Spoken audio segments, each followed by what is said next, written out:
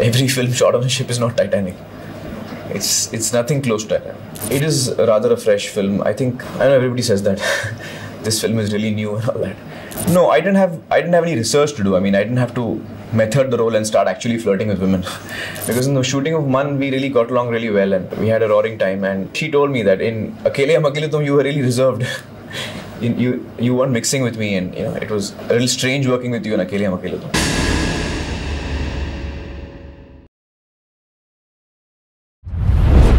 Well, after the success of Ishq, Indu and I wanted to work together, and he came up with the script which he narrated to me, and I heard the script and I liked the script, so I signed the film. What was the particular thing in the script or the story that you said I should do this? Well, it's been quite a while since I've done a pure love story. So I was in the mood of doing a love story, and it's a very sensitive film, and I like the the emotional content of the story, and it's very moving, and so that's what I liked about the story. And you said the film as a love story, but what is the whole backdrop of the film? Well, it's how, like most love stories are, two people meet and fall in love, and then there is a conflict in the love which they overcome. So in broadly speaking, it follows those parameters. What is fresh for me is that the character of Dev Karan Singh, which I play in the film, is that of a playboy and Casanova, which I haven't played earlier. And so the character is very interesting, and he is quite an insensitive person towards women in the sense that he gets them to fall in love, and then he himself doesn't fall in love with any girl until he meets somebody who he does fall in love with. There were rumors about this thing that the backdrop is the Titanic, a ship, and so what do you will say about that? Well, that is a completely untrue rumor. It has no similarity to Titanic. I think some of the film press, when the film began, they assumed that it's Titanic because one of the schedules we shot on a ship. But every film shot on a ship is not Titanic. It's nothing close to Titanic. So how is your character developed in the film? Does it mean as a playboy that it changes to the end? Well, you should see the film for that. Something about your character. Well, he's actually a very charming person. Very, he has a way with women, and somehow they all seem to trust him and believe that he's very much in love with each of them, whereas actually he's not. And in fact, he's a very talented person, which as the film goes along, you discover that he's a painter. He's a very good painter, and he has a lot of knowledge about a lot of things. He's very talented, very intelligent, but he never uses that. He doesn't use that. He has no profession. When the film begins, he just lives off whatever wealth he had inherited, perhaps, and lives off rich women, and so that's the kind of guy he is. No, he's not rooted at all. He's one day he's here, the next day he's somewhere else, and enjoying his life and not really thinking of the consequences or anything. So was it very demanding for you, or it was spontaneous? It was nothing to work on the character? Well, I had two role models in front of me, Indra Kumar and Ashok Thakaria. So I didn't have much working to do. Just had to observe them. But anything happened in Andor's abductions? No, I didn't have any research to do. I mean, I didn't have to method the role and start actually flirting with women. But So I just mostly use my imagination and try to understand the mind of the character as it is in the script. And the character undergoes a major change actually, as you had asked earlier. And you know, it's, I mean, the first time in life he's hit in his heart. and so it's quite an interesting graph of the character. Some of the titles justify from Mann. Well, Mann is Mann means heart or your conscience or your inner voice.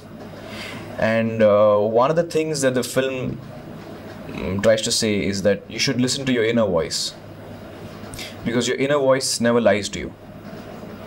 Many times in life we we are tempted to do things.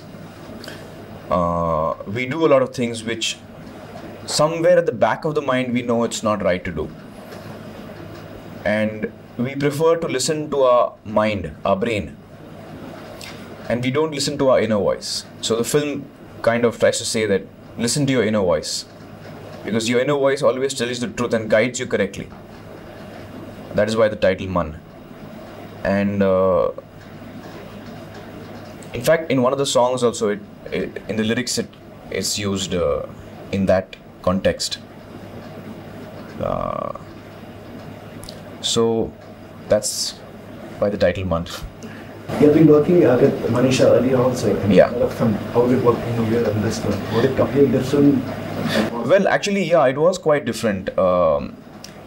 Earlier I did Akele Hum Akele Tum with her, and a lot of the times, I mean, most of the film we are apart, you know, so we didn't have so many scenes together. And even the scenes that we had together, we were constantly fighting. I mean, not on the set, but in the scenes, you know, the scenes are very dramatic and emotional, and a lot of pain, and the relationship is quite difficult. So this is quite a different experience, because this is a love story in which both of us are supposed to have a lot of very positive interaction. And I think that during the shooting of Akele Hum Akele Tum, I used to be quite aloof and alone. So that I mean, before shooting for Akele Hum Akele Tum, I didn't know Manisha.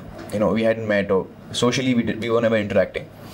So when we came to the shooting stage, I used to try and stay aloof from her, so that that lack of chemistry or the tension between us, you know, comes out on screen, even in the scenes. In fact, in the shooting of Mann, because in the shooting of Mann we really got along really well, and we had a roaring time. And so she told me that in Akele Hum Akele Tum you were really reserved. you weren't mixing with me, and you know, it was a little strange working with you in Akele Hum Akele Tum. So then I told her, I said, the reason I was keeping away was in the film that tension between us is required. So if I got too pally with you, then I mean, maybe it wouldn't show, but it's just a psychological thing for myself, that I like the tension between her and me in Akele Hum Akele Tum. So in Mann it was quite different, and you know, we had a great time shooting. It was really relaxed. She's a lovely person, and she's great to work with. She really understands what the scene is and what the moment is. So it's been a real pleasure working with her.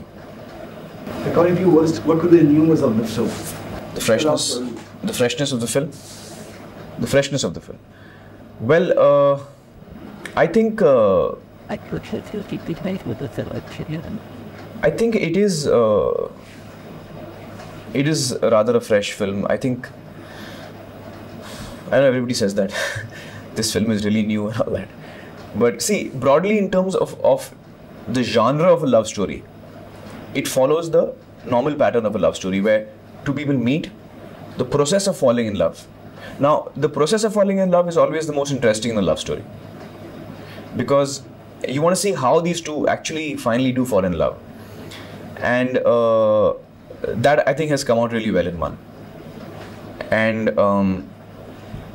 then obviously it depends on the way you treated the scenes and the way each scene has been written.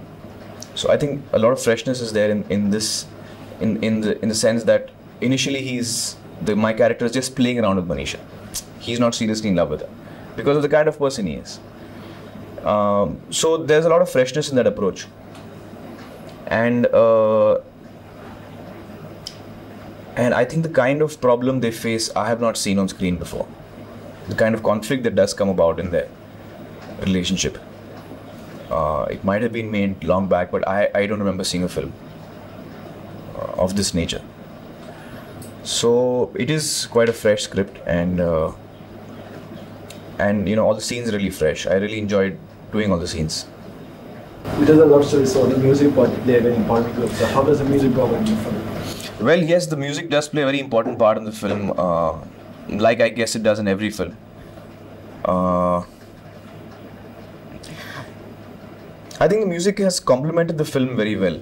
The kind of story it is, you know, it's a very smooth flowing kind of a story, and the music has that quality, I think. And Sanjeev and Darshan, the composers of this film, have really understood the feel of the film and have brought that into the music. And I feel that I really like all the songs, and I feel that you know, as you hear them, they have a very strong tendency to grow on you, and that is really the kind of music that, you know, lasts long. And I think also when people see it in the film, they like the songs much more when they see it in the film. How is Indu as a director compared to other directors who are working? What is different than? Well, Indu, I've worked with twice before, in Dil and in Ishq, and he's always great fun to work with. He's got an amazing sense of humor, and he's very clear in his mind what he wants out of the film and how he wants to make it, which is a big help for not only the actors but everybody in the unit. And he's great to work with. He's very good to work with. He's very passionate about, you know, the film that he's making.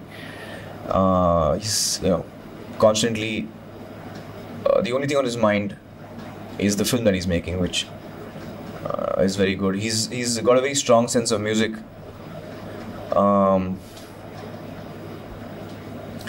And I think he just knows how to give the audience a good time.